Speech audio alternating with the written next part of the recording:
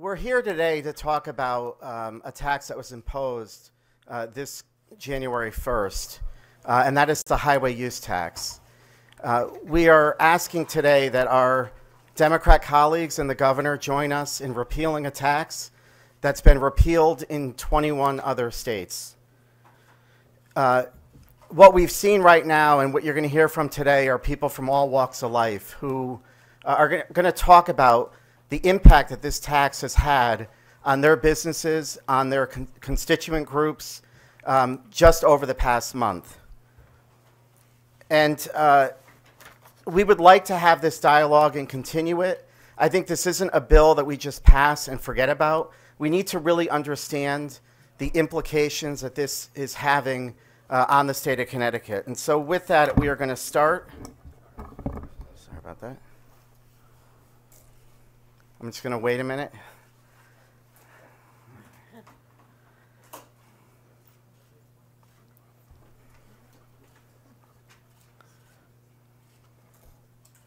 And so with that, we are going to start with Dave Palumbo from Palumbo Trucking in North Branford. Thank you, and thank you to Representative Candelora. I can't appreciate enough what you're trying to do. I'm a family-run business for almost 35 years, and this bill is going to impact us in multiple ways. The cost alone is a magnitude of anywhere from about $150,000 to $170,000 to my company. That we don't really know how we're gonna afford this, other than passing it on to every consumer that's in this room. Everybody is going to pay for this. Everybody in the state of Connecticut is going to pay. To me, this wasn't thought out hard enough, long enough, with any kind of consensus of how this is going to work, how it's going to be audited. It's not only discombobulated, it's discriminatory because I own tractor trailers. Class 7, 8 trucks on up to 13 are getting taxed. Trucks from class 7 down or not. You're telling me that they don't do as much damage to the roads as everybody in the state saying that tractor trailers do? I just, on top of all the other taxes, our IRP taxes, which was supposed to get rid of the last 4 remaining states in the union for our IRP. If you don't know what IRP is, International Registration Plan, that was supposed to cover some of these other costs. Well, only Connecticut now with 4 other states are doing it. And I'm hoping the governor, I'm hoping, legislators, senators, Congress people can get together and look at this bill hard and fast, because, I'm proud to be an owner in Connecticut. I'm proud to have about, 60, 70 people working for me. And I'm proud to give my employees full benefits. Full benefits I give them. Where does it get cut? If I got to pay this bill, something's going to happen. So I thank Vinnie Candelora for this, and thank you for your time. Much appreciated.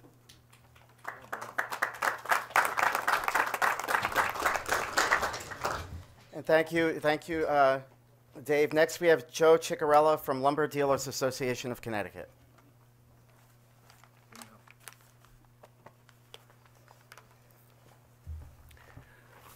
Good morning, everyone. My name is Joe Ciccarelli. I'm from Northford, Connecticut, but I am the legislative chair for the Lumber Dealers Association of Connecticut, which represents every independent lumber dealer, building material dealer, manufacturers, wholesale distributors, and other associated businesses.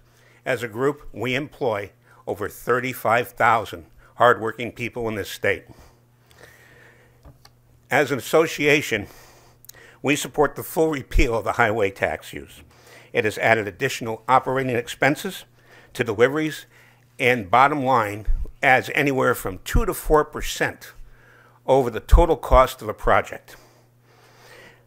That represents that homeowners in this state looking to build a deck, looking to put a family room addition on, do a build out on a in-law apartment or the like, may have to decide whether they do it at all or wait until things get better with the economy and the additional costs that we're seeing incurred. Construction depends on the prompt delivery of building materials, sometimes multiple times a week. And adding these additional costs can make the difference in the success, okay, for our member companies, let alone, okay, the dreams and aspirations of Connecticut homeowners that are looking to add and make their castle the way they want. In addition, we feel this tax leads to a differential treatment with in and out of state truckers because there's no enforcement mechanism if a driver fails to register. With Connecticut being surrounded by 3 states, we look to see contractors reaching out to other border states that aren't encumbered by this highway use tax to purchase building materials at a lower price. Bottom line, what this leaves is all of our member yards and associate members, the trades that we support, and the economy of Connecticut, okay, holding the bag. What it also impacts is the lack of sales tax that the state would collect on the many projects that our members supply in the communities that they have served collectively over the last 120 years. Thank you for having me today, and the Lumber Dealers Association of Connecticut will always be and stay a working partner for the betterment of this state. Thank you.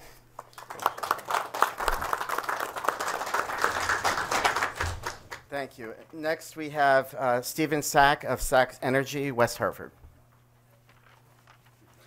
Thank you for your time today. We are asking the state to repeal this tax. This tax is supposed to generate $90 million a year, and this money is going to come out of the residents of the state. These fees that they've imposed on this is going to get passed down the line and affect all residents of Connecticut. Everything you own, everything everybody does here was on a truck that came into the state. Your food, your fuel, your medicine, your clothes, your building materials, everything comes in by tractor trailer. And it's going to be passed right down to the consumer.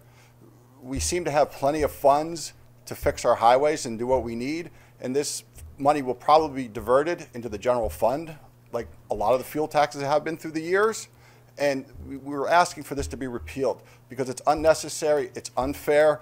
Many out-of-state trucking companies or single owner-operator truckers will not comply with these rules, and so it's going to be charged mainly to those local Connecticut companies and not fairly. And we just don't need this money. We don't need the funds, the state doesn't, and the consumers in the state don't need to pay out another $90 million a year to cover this fee. That's unnecessary. Thank you.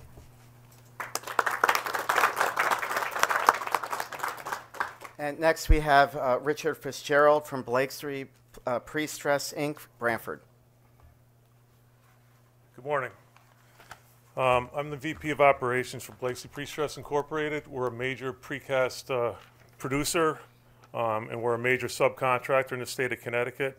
We've been in the business for 65 years. We are not in the trucking business, but we rely on trucking companies like Palumbo to deliver raw materials to our projects.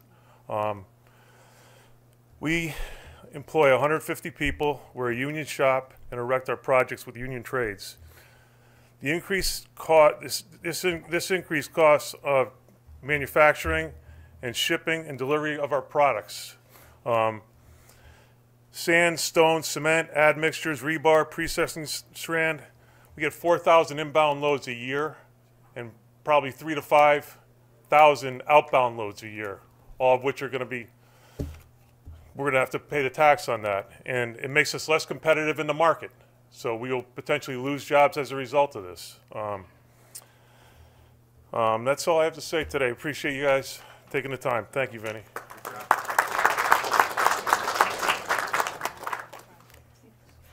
Good morning, everyone. My name is Joan Nichols. I'm the Executive Director for Connecticut Farm Bureau Association. We represent nearly 2,500 farm families in the state of Connecticut. We're a $4.2 billion industry in the state of Connecticut and supply almost over 20,000 jobs.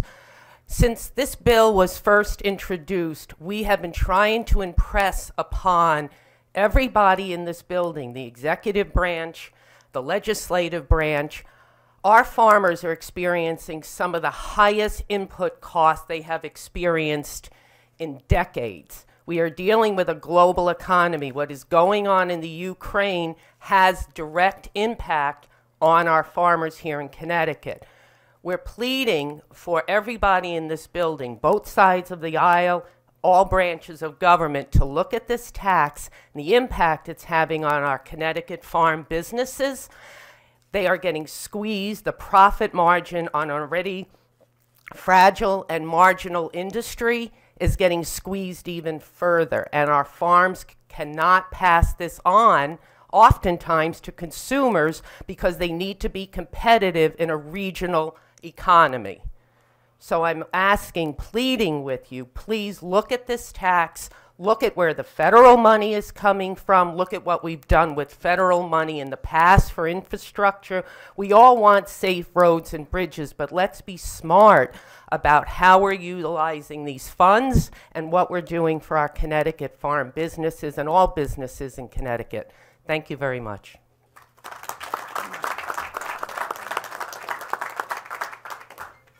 Thank you, Joan. And next we have Seth Baylor from Oak Ridge Dairy, Ellington. All right. Thank you. I am a fifth-generation farmer in Ellington, Connecticut. My great-great-grandfather started the farm back in 1890.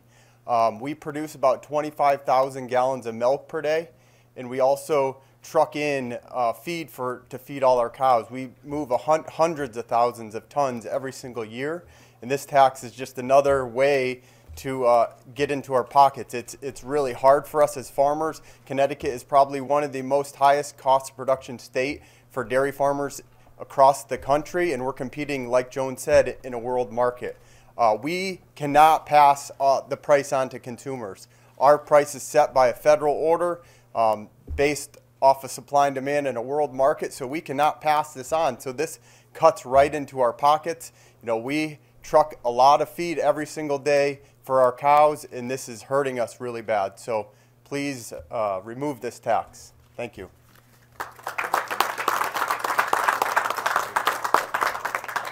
And now we have Brennan Sheehan from Connecticut Mulch Enfield. Thank you so much for having me down here, Representative Candelora. I really appreciate this opportunity to speak before you today to talk about the burden that this tax is having on our small business that the Lindeland family has up in Enfield, Connecticut. Connecticut Mulch has been around for 47 years. We're very proud of our operation. We're a landscape materials business that helps beautify the state of Connecticut with all the materials that we distribute throughout the state of Connecticut. We have over 40 trucks on the road daily, and this tax is very burdensome to the bottom line of our company. We've had to hire an additional employee to help just administer this tax itself. We have to pay, we're estimating over $150,000 in tax that's coming off the bottom line of the company. We're trying to provide jobs to the local folks up there in the Enfield region, and this tax will take away from that opportunity for others to have these jobs. So please, do what you can to repeal this tax. Thank you.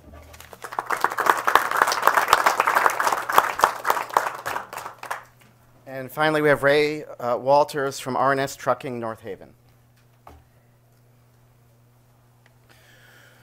Yeah. Well, thank you for having me here.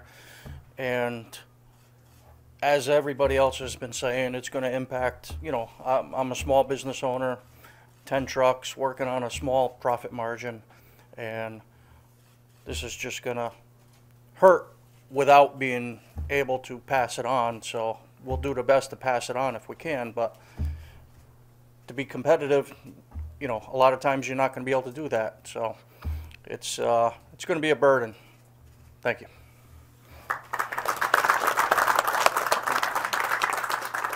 I think we have everyone who wanted to speak. I want to recognize also John Blair, who is here from Motor Transport, on behalf of his association for this tax. You know, it's very rare in this building to see this many people coming up for a press conference. I think it's significant and shouldn't be lost on anyone. They are this compelled to take a day off from work to come here and give their side of the story because of the impact this is going to have on their businesses and the families that they employ. As a manufacturer myself, I know what this tax is doing to us. It's very difficult and costly being so close to New York. Every truck having to cross over the bridges to get to Connecticut are paying over $100 per truck to get here. Suggesting that we should pile on because New York has piled on doesn't put us in a competitive position, and frankly has further constrained our trucks from being able to enter the state to move goods and services around. Our fear is that we are not going to feel, well, when we feel the impacts of this, it's going to be too late. We are asking DRS to provide the information and look at it carefully, because if we are not meeting the projections of the tax collected, it suggests two things. Businesses are restricting their behavior in order to avoid the tax, which isn't good for commerce.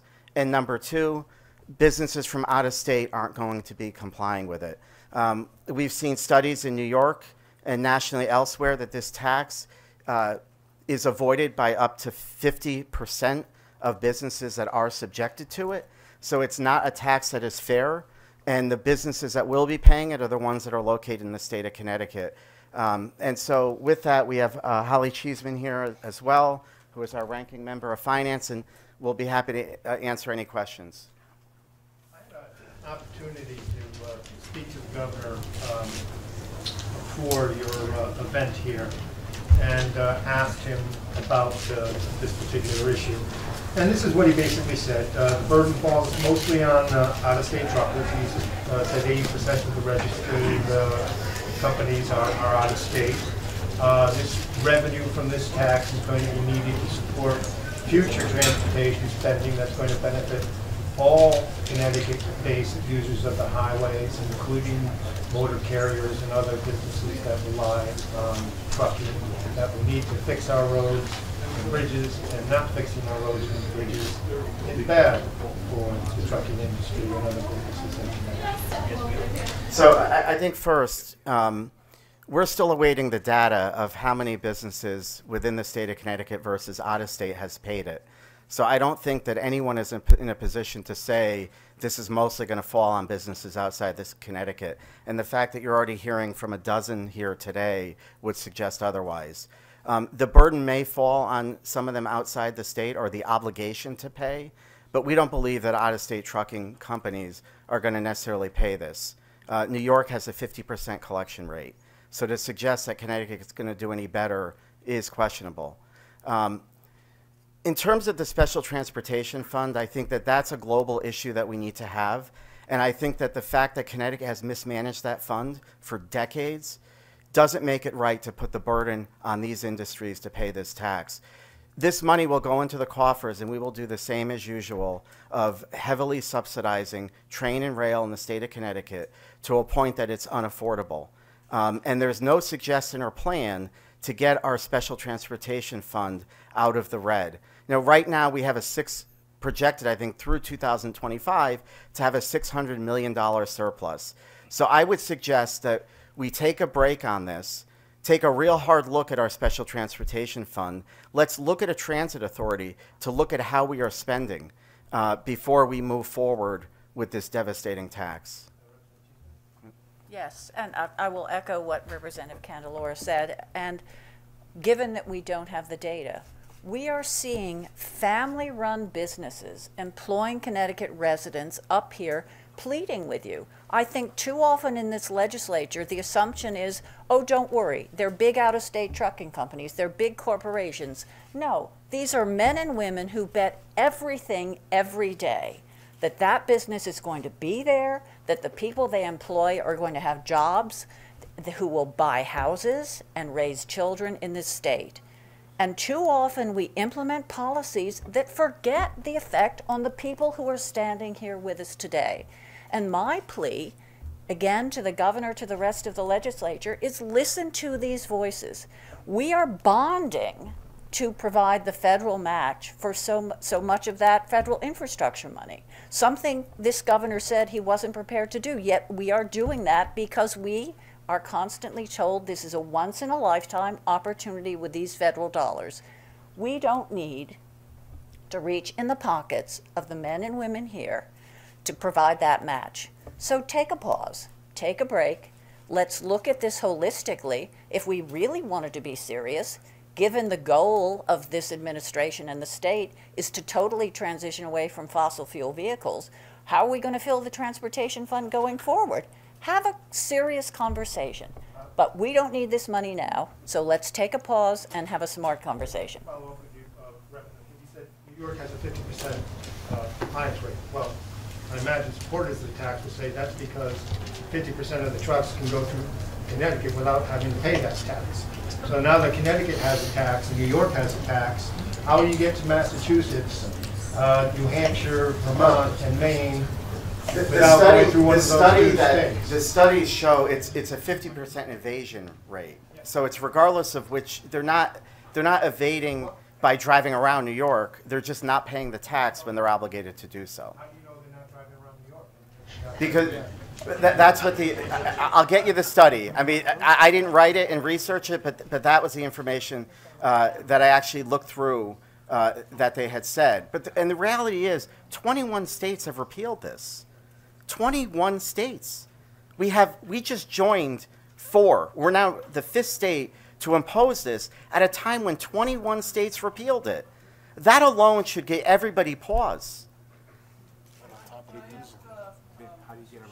the mulch company question, please. How does the tax bill, the new tax bill, appear to you?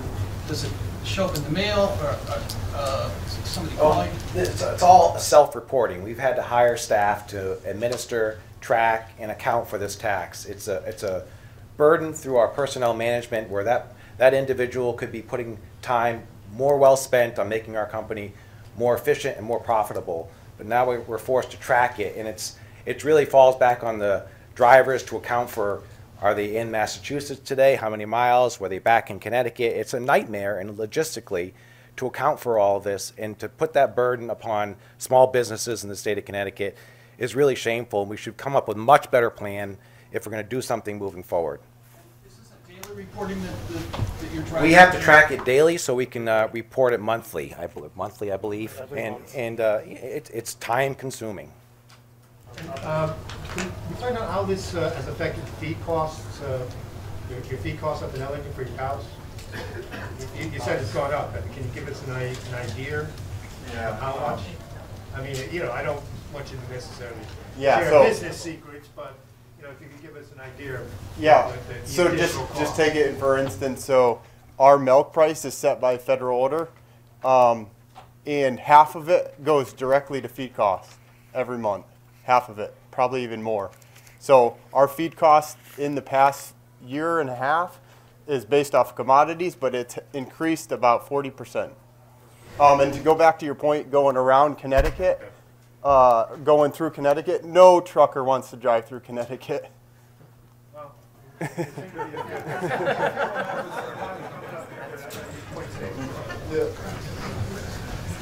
if I could, an answer to that as far as driving around Connecticut, in the wholesale operation that I run and help run from Durham, Connecticut, we have hardwood deliveries, finished goods coming out of the south.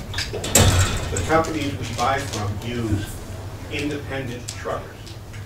Independent truckers are paid by the trip. And the less hours they sit behind the wheel, the more money they generate for themselves.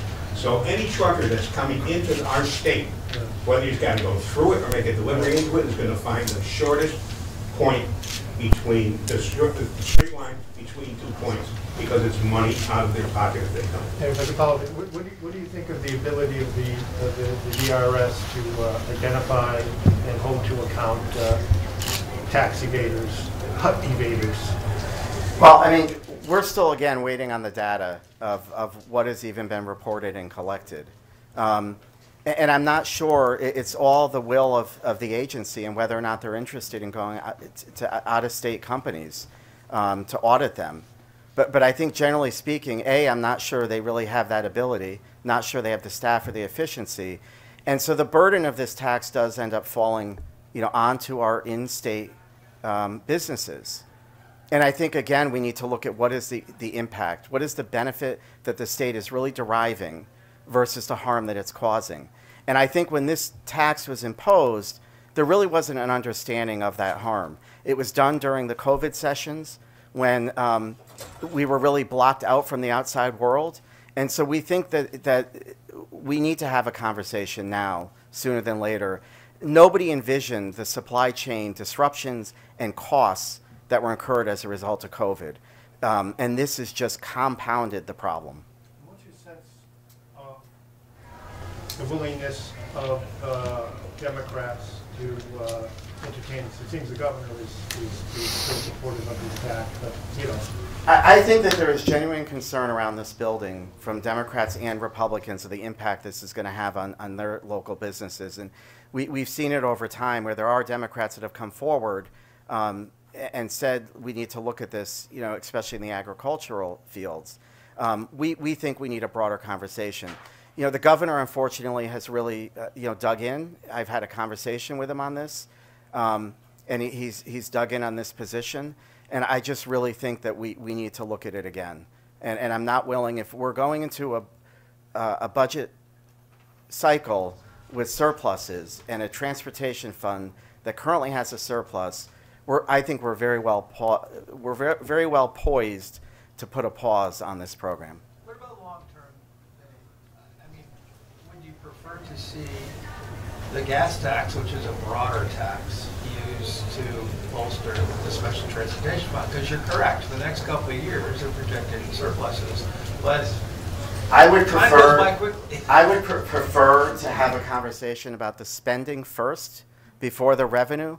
The Special Transportation Fund, oddly, has always led the conversation with revenue. And when you're looking at Shoreline East, where the state is subsidizing every ticket $106 of state tax dollars that a passenger is receiving from the state to ride Shoreline East, we have to have a broader conversation of, is our public transportation system and spending working? And to suggest that we could just keep raising taxes and putting it on the backs of businesses and residents in the state of Connecticut for transportation systems that aren't even being utilized. One example, we bonded millions of dollars for parking garages in Hartford. If we truly are serious about public transportation, why are we building parking garages in our urban centers? And I'm not critical of that. We need parking in Hartford. And that suggests that people are just accustomed to driving vehicles in our state. And yet we're putting all this money into public transportation that's not being used. And I'd just like to follow up with that. COVID has changed the way we travel, the way we do business, the way we work. Surely, given, we see office buildings empty, we see people working from home remotely, this is the time to have that detailed, sensible conversation based on the reality now, not based on what happened in 2021 when, as Representative Candelora said, this was passed in a COVID session. So let's be serious. We are in a different world with different needs, different technology. Let's be smart and proactive and pause this while we have time, while we have a surplus, and really look at this in an intelligent, compassionate way, taking into account the needs of the state and our transit system, but the needs of the people who are standing here today and the needs of the residents of Connecticut. Vin, was there a bill that was not raised for a public hearing, which is why you had to petition? That's right. We had wanted the bill raised in the Finance Committee. There was a bill raised on the hut tax for agriculture only. We didn't feel that we should be testifying on that bill and potentially disrupting the intent of what that legislation was doing. And so we wanted to petition this bill because we believed every entity impacted by this tax should be heard. Why this particular? I mean, other Republican bills seem to, or maybe I'm under the misimpression here, but I thought other Republican tax bills were being put forward, at least for a hearing. What was the deal with this one? Well, obviously, the impact that it's having on these industries really do concern us of what it is going to do to our economy in the state of Connecticut. But I also say that the hut tax on the agriculture being raised in the Finance Committee, I felt that our side should be able to be heard on our bill as well. Yeah, I guess that's what I'm asking. That doesn't seem an unreasonable ask, so. No, it's a priority for our caucus. We've heard enough from these individuals and how this is going to impact them. And we have real concerns, not just in the fact that it's going to cost businesses to pay, but how is it being collected? Who is really paying it? What is the administrative expenses that are going into these businesses? I mean, people are hiring staff in order to pay this. Upwards of, it's costing businesses, and I think Palumbo Trucking here could say how much it's costed him just to administer the tax, if you want to. Yeah, so, you know, just to hire an individual is costing me $85,000 a year to put a staff member on. That's just the administration part. The tax alone is going to be upwards of anywhere to $80,000 to $90,000, upwards to $100,000 as our season gets busier, as every mile we put on in the state. So, you know, you talk about the gas tax there was a rebate on the gas tax. We never saw that on diesel. You know, matter of fact, we were paying double and triple amounts for diesel. You know, we were paying $5 and $5.50 a gallon. We're at the pump for diesel today, it's still $4.69, $4.50. If you get it in bulk, I'm still at the high threes. So, you know, on top of, you know, we were paying on an average of you know, $18,000 to $22,000 a week for fuel. We're now at $40,000 a week for fuel. And you want to put this on top of it? What's going to happen in the state of Connecticut? You're going to lose businesses. You're going to get a family-run business, second generation. My kids are coming into the business that are going to say, why am I doing this? Why do I want to stay here? Sell the business, close the business. I'll put 70 people on unemployment. Is that the right thing for the state of Connecticut? I don't think so. I want to keep growing my business. I don't know how I'm going to grow it when I have a tax like this.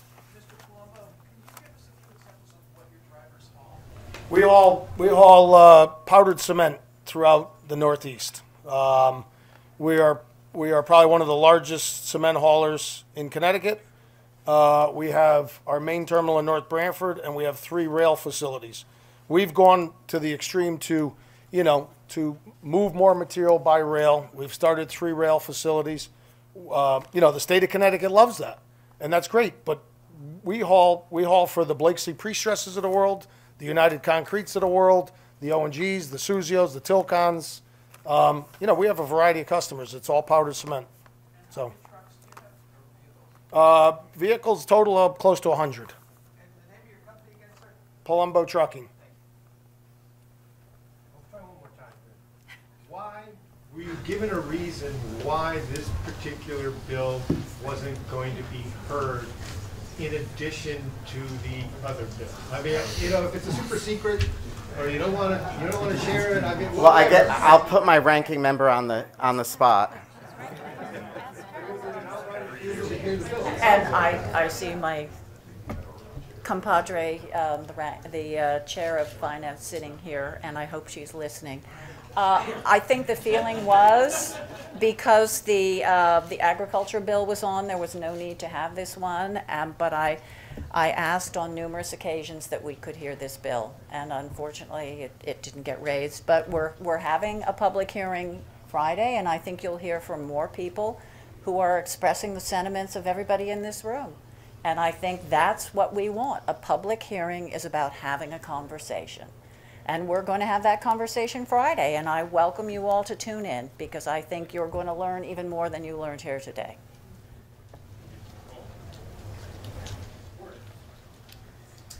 Thank you. Thank you. Thank you so much.